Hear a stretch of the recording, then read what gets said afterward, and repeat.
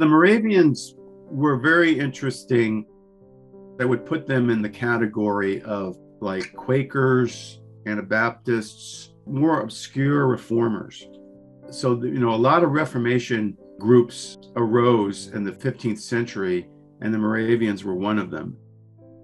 Peter Boehler was one of the leading founders of Moravians in the United States. He started a movement in Georgia, and he started a movement in Pennsylvania.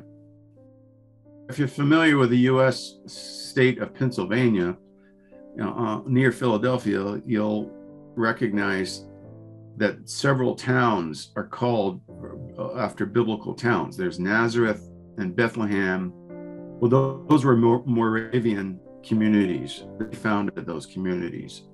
And so Peter Boehler, who was a Universalist, he founded Bethlehem, Pennsylvania. The Moravians, one of their missions was evangelism in the New World, including the Native Americans, but they were not really concerned about getting Native Americans in like baptized into a church, let's say. They were just more concerned about sharing the love of Christ and sharing their vision of the world that they saw through Christ, which included Universalism, which included that all will be restored ultimately to a loving God, and God has open arms of love towards everyone without, them having to jump through a lot of hoops. They had a totally different way of looking at evangelizing the Native Americans than what I was taught when I was in, when I was studying, quote, to be a missionary, evangelical missionary.